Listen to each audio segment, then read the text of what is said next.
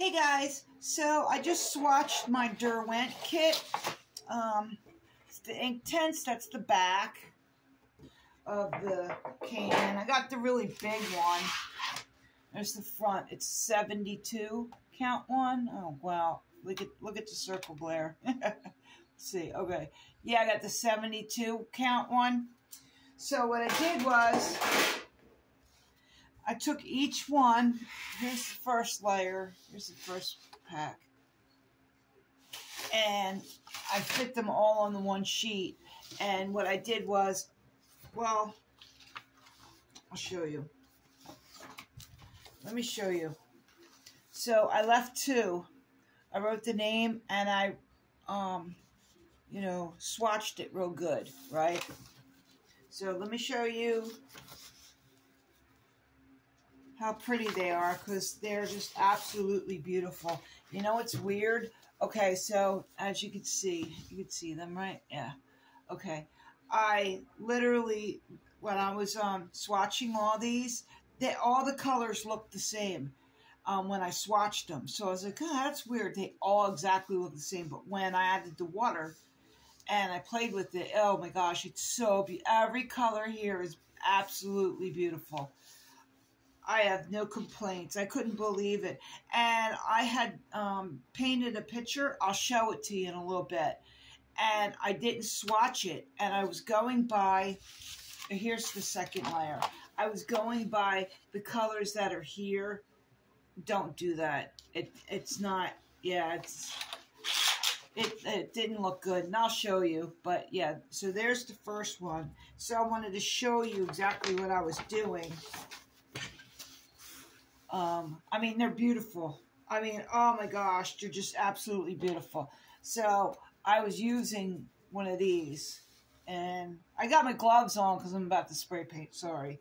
And what I did was I played with it like this. I want to make sure I'm on camera. Am I on camera? Let me see. Okay, good. Okay. And water.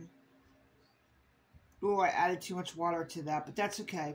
And I played with it, and I moved it a lot, and then I just brought it down. Okay, so I used a lot of water on that. I'm sorry. That's because I'm on camera. It didn't go perfect when I'm on camera ever. So that looks really beautiful. And then I rinsed it out real quick. And then went to the next color.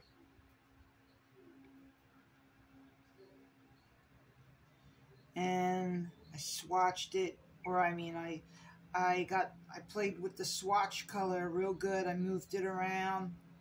I mean, it's beautiful. And then I just played with it like that, seeing what it can do.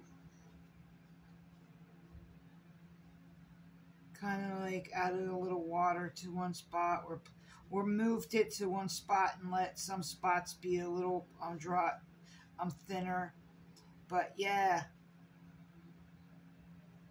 And that's what I did to like each color. I just had fun with them. I just had a lot of fun with them, and they're beautiful. This one, I just added too much water to it. But let me move it around a little bit. I'm using just a regular multimedia book. I didn't use a watercolor book. Okay, so anyway, yeah, that's what I did. And I think the colors are just so beautiful.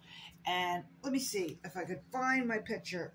Watch, I won't be able to find it now. Oh, here it is. So I painted this picture of like mangroves and some water and stuff.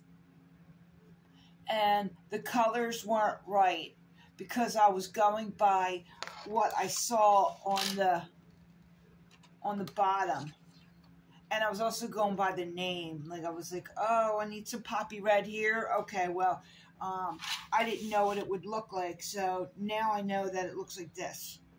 You know what I mean? So now I can look at it. But, yeah, the colors came out pretty terrible. Except for the blue and the sky and stuff. I mean, it don't look terrible. But I didn't get the colors right because I didn't swatch out my Derwent Inktense pencils at all. But I still think it looks okay. So, yeah. Now I know why people swatch. I always thought swatching was like not a really great idea because it wastes some of the material, and I didn't want to do that. So, but now I understand more. I did do a swatch one time with a bunch of my colors, but I did think it was just a waste. But now I understand. So yeah, I mean these colors are absolutely beautiful. And if you get these on sale anywhere, it's this kit. Let me see. I'm trying to make it so you can't see that circle. It's a 72. Yeah. Try to get this kit. And I got it on sale on Amazon, so it was totally worth it. So, okay. Have a great day, guys. Thanks for watching.